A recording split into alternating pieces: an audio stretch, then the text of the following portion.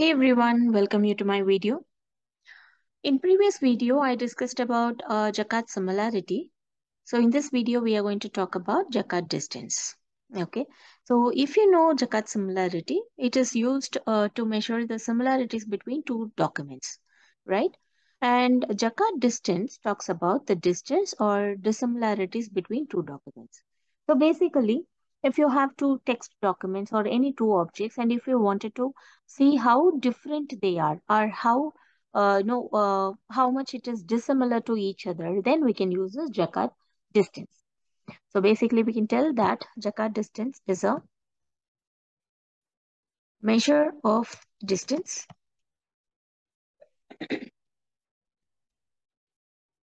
or dissimilarity between two documents. Okay, and basically, this is calculated by 1 minus Jaccard similarity.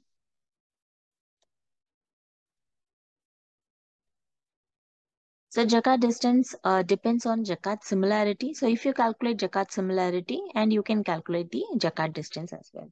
Okay, but we also have function Jaccard distance function, which we can import it from NLTK library. Okay, so I'll show you how to do it.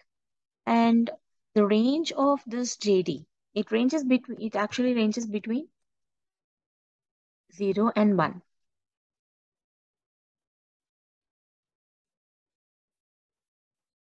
Okay, so lower the distance, more the similarity, okay, between two objects or between two documents that you have taken. Okay, so now let me show you how to calculate Jaccard distance from NLTK library. So if you know, this NLTK library is a powerful NLP library. Okay, basically when you deal with natural languages, or let's say if you're going to process some human language, we use this NLTK library. Okay, it has many programs or functions which can work with human language data. Okay, so let's import this library. Here we are going to use this Jaccard distance from this library. So let's first import it. And here I'm going to take two documents. So initially I'll take just a word.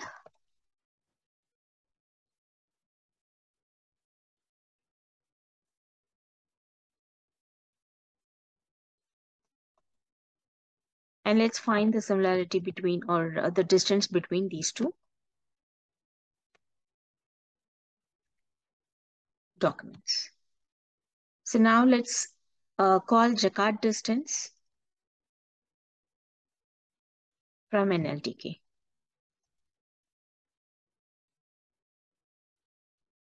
So I need to pass both the documents.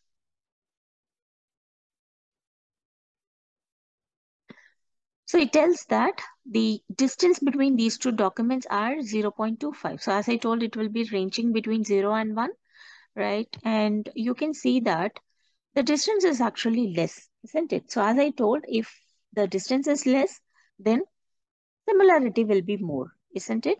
So you can see these two words, very close to each other. So you have got the distance score as very less. Now let me take another um, example. So here I'm going to take a sentence.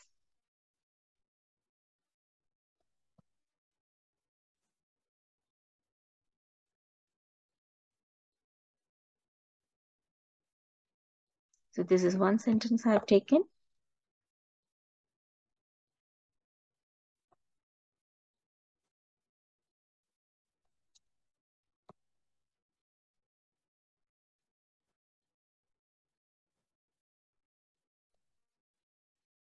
So here I have two sentences. Let me see how similar or how dissimilar they are. Okay. So let's use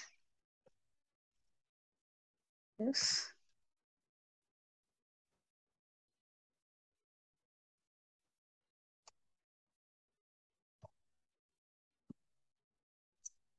So it says that the distance is 0.46, right?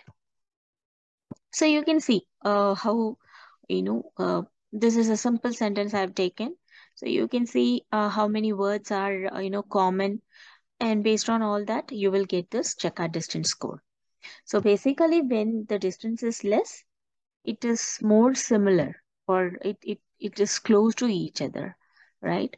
So here in this case, if you see in this example, it's both are very close to each other, so the distance score is very less. And here if you see, we have you know the Jaccard distance based on what sentence we have taken here. So it tells how much difference it is, how much difference we can see between these two documents. So whenever you wanted to compare or find the dissimilarity between two documents, you can use this Jaccard distance.